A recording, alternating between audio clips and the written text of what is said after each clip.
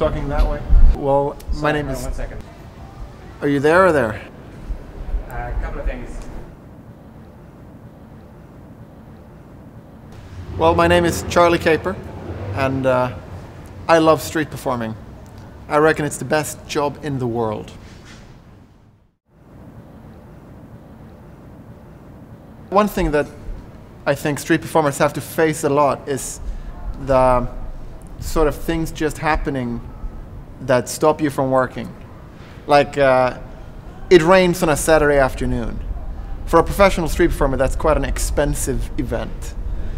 And you can get upset about it the first Saturday it rains, or the second or the third. But the 20th Saturday it rains on you, you have to make a choice. Should you get upset or not? And you kind of have to make a decision where, I guess it's part of the game. It happens. And I like having had to learn to accept accidents that just happen. My parents are quite supportive, but let me say they were skeptical when I quit my job as a computer programmer to become a street performer. They didn't really like the sound of it. But as they realized that I was actually enjoying life and doing really cool things, they became much more supportive. As a traveling street performer, I guess it's hard to have a traditional relationship. You're basically just traveling around. I used to travel in a way where I would change cities or countries every 2 or 3 weeks, which is quite an intense touring schedule. So that made normal relationships quite difficult.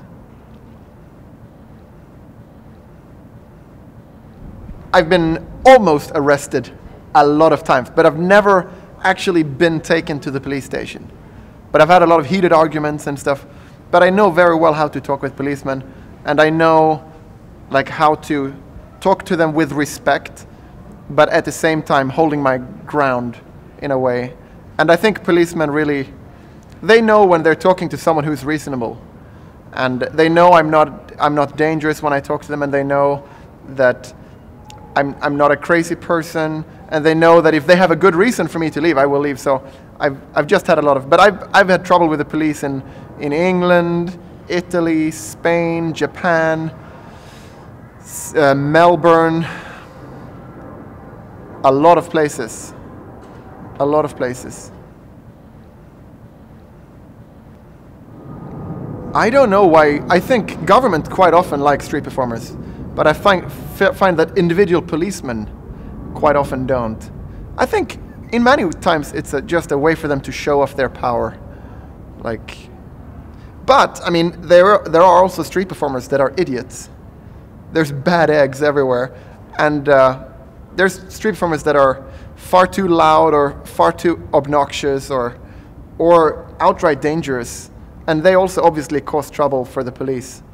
So I think it's both the fact that there's street performers that are idiots, and there's the fact that there's policemen that are idiots, and that causes problems for all the street performers that are really cool.